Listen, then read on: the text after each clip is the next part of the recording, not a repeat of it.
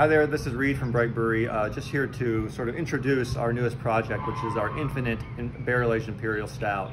This is a really special beer that has taken 3 years to produce, and it has been a very roundabout path to get here. 3 years ago, in 2019, we partnered with our friends at Backwoods Distillery to distill a batch of our Stubborn Imperial Stout into a barrel-aged whiskey. So we took about 3,000 liters of Imperial Stout, distilled it all the way down, so there was only 200 liters of pure spirit, distilled just like any whiskey would be done. That whiskey was aged in oak barrels for 2 years. We emptied the barrels, drank the whiskey, delicious. There's still some available. Go online, buy some now. And in addition to that, we refilled those barrels with that original batch of Stubborn Russian from 2019. So we actually held back a few hundred liters of the beer.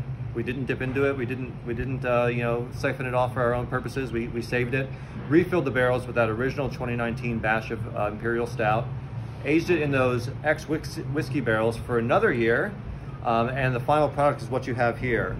Imperial Stout aged in the cask made from the whiskey that the beer, wait, did I get that right? Imperial Stout that was aged in the casks from which we made the whiskey. It's complicated, but it is delicious, and a very special project that we're really excited about. So have a taste.